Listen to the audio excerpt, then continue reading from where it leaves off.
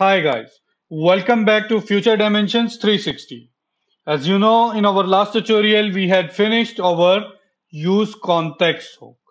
Until now we had learned three different hooks. One of them is use state hook, the second one is use effect hook, and the third one is use context hook. From today's tutorial onward we will be learning on use reducer hook.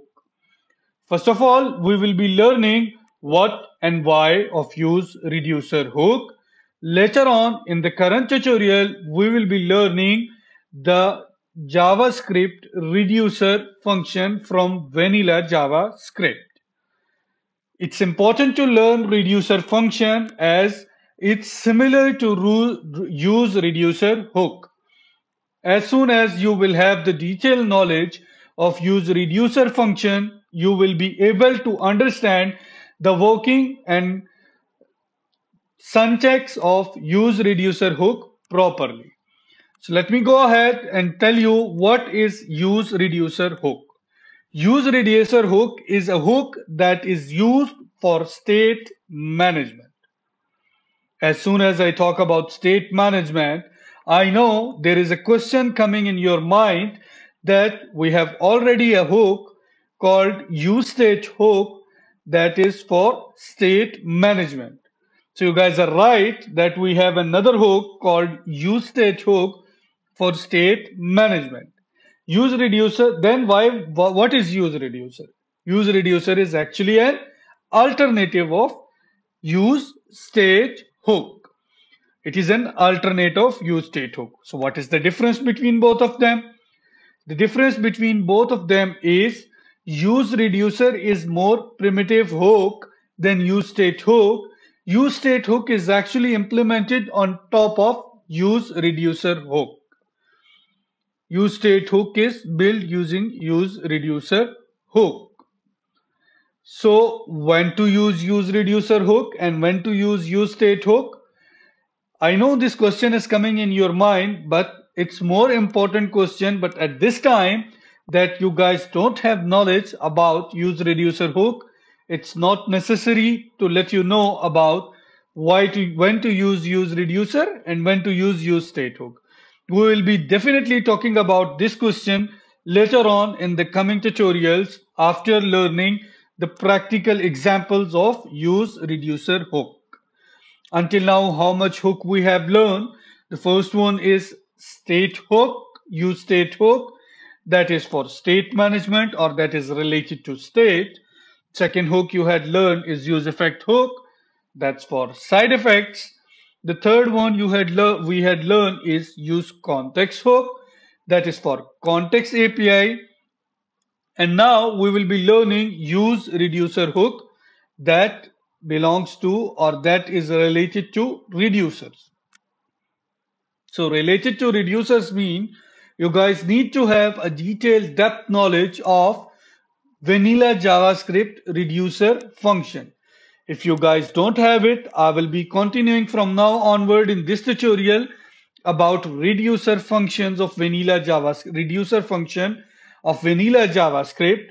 Then you will be learning about vanilla JavaScript reducer function. After that, it's much easier for you to understand use reducer hook. I hope I will recommend you guys to have Redux knowledge, a bit Redux knowledge to understand reducers as well. So let's move forward to MS Docs. We have MSDN Docs and we had opened a reduce function from vanilla JavaScript. I will try to explain you guys here a reducer function that will help you to understand what actual reducer function is. So any function, any array that is available in JavaScript must have a built-in reduce method provided by vanilla JavaScript. What that function takes is that function, it's actually a function you guys can see here. This is a function that takes two arguments as a parameter. This is the first argument, that is a callback, and the second argument is the initial value. Initial value is the value that you will be providing to the callback function of the reducer initially. Later on, that callback will move through each element of array and return a single value. In our case here, our array is 1, 2, 3, 4, and we had passed an initial value 0. So initial value will be in this callback 0, and later on what will happen, every time the pointer or the current pointer will pass through each element of an array, like current value always will be this, and accumulator initially will take the initial value, and after that it will take the returned value from the callback again and again. So first of all, what will happen, in the first iteration, the current value will be 1, the initial value will be 0, and we will sum up those and the returned value will be 1. In the second iteration, the current value will be 2, and the accumulator is already 1. It will turns to 1 plus 2, 3. In the third iteration, our accumulator is 3, and we are taking the current value 3, so 3 plus 3 equals to 6. In the fourth iteration, our accumulator is 6, and we are getting current value 4, so we will plus both of them, add both of them. So 6 plus 4 is 10. You guys can see here our answer is 10. If I will pass here an initial value 10, the answer will change to 20. So this is the way how reduce function work from vanilla JavaScript.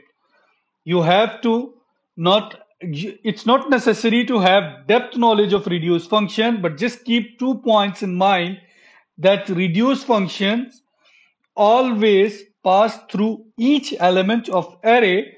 Secondly, it takes 2 arguments as an input. One is a callback function and the other one is an initial value. And the callback function or the reducer function is always having access to 2 parameters. One is the current value of the array and the second one is the returned value from the last reduced function. So let's move ahead to our hooks. You will see I will try to explain the differences between vanilla JavaScript reduce function and useReduce hook from React. So useReducer is actually a function that takes 2 arguments as a parameter. Same as that, useReducer hook takes 2 arguments as a parameter. The first argument is reducer in reduce function. In useReducer hook, it's same as reducer. The second argument is initial value in reduce function, but here in useReducer, it's initial state. And the second thing is reducer returns a single value. Always a reducer function returns a single value and take 2 arguments as a parameter. One is accumulator function. Accumulator means the current value, and the second one is the returned value is an accumulator, and the current value of an item is the item value. Secondly, similarly in useReducer hook, you are returning a new state from the reducer and passing 2 parameters to reducer. The first one is the current state and the second one is an action. We will be talking about action method and current state in detail in the upcoming video. But for now, just try to understand the difference in the syntax and working of useReducer and reduce function. The third thing is reduce method returns a single value. On the other hand, useReducer hook returns a pair of value. One is new state and the other one is dispatch method. So let me guys summarize this for you. What we had learned today is useReducer is a hook that is used for state management in React. useReducer is related to reducer functions of vanilla JavaScript.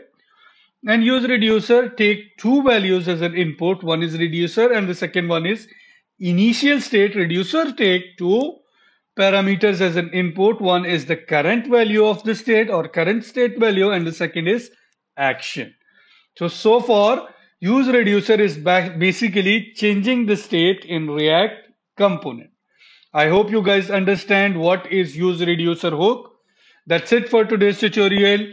Please don't forget to subscribe and like our channel. See you in the next video. Take care. Goodbye.